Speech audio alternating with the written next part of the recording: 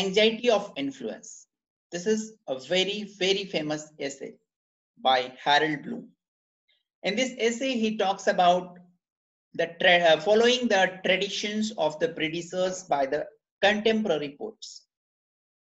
And he says that like T.S. Eliot's tradition and individual talent, the contemporary poets must follow their predecessors and they must continue the tradition that has been followed by their predecessors.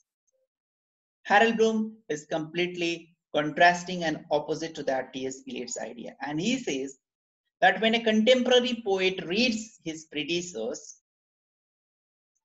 he is actually diverted from his path. His psychology is hindered, and that causes an anxiety in the contemporary poets. So when a contemporary poet is trying to get influenced by the predecessors, it actually creates the anxiety of influence. That is what he named the title. So this is the significance of the title, Anxiety of Influence. So the Anxiety of Influence is subtitled A Theory of Poetry, which was published in 1973. The Anxiety of Influence, A Theory of Poetry. It was the first in a series of books that advanced a new revisionary or antithetical approach to literary criticism.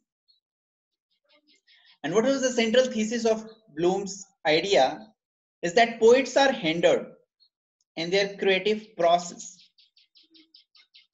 by the ambiguous relationship that they necessarily maintain with precursors poets. They has to get influenced by their precursors, their predecessors.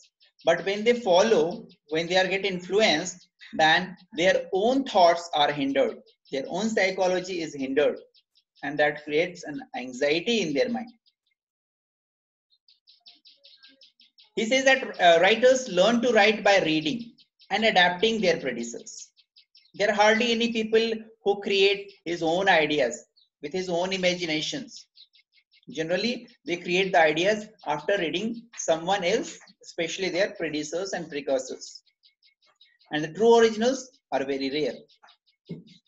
So, which is why critics talk so much about traditions and the influence from the tradition. As I said about the tradition and individual talent by T.S. Eliot. So, what was the condition of the literary studies when Bloom was writing his critical works? Critical studies tended to advance a rather smoothly linear notion of inheritance and inventions. And writers took what they needed from their great precursors and they discarded the rest of the things. But Bloom was quite different from those traditional values. He was interested precisely in those traces, the traces that are left by the predecessors and precursors, and those traces are followed by the contemporary poets.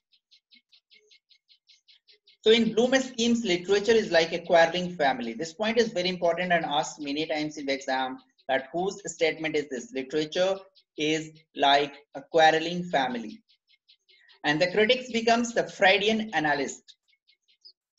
Freudian analyst, Sigmund Freud was a psychoanalytical critic.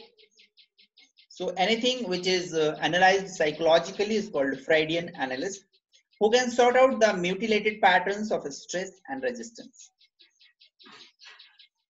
To come after a great poet like Arnold, he gives an example of Matthew Arnold, that he came after Wordsworth and Keats and he followed them as a precursor. So Wordsworth and Keats are the source of anxiety for Matthew Arnold, because Arnold's psyche or Arnold's emotion are hindered by the influence of Wordsworth and Keats. So they becomes a source of anxiety and the influence that Arnold gets is the anxiety of influence.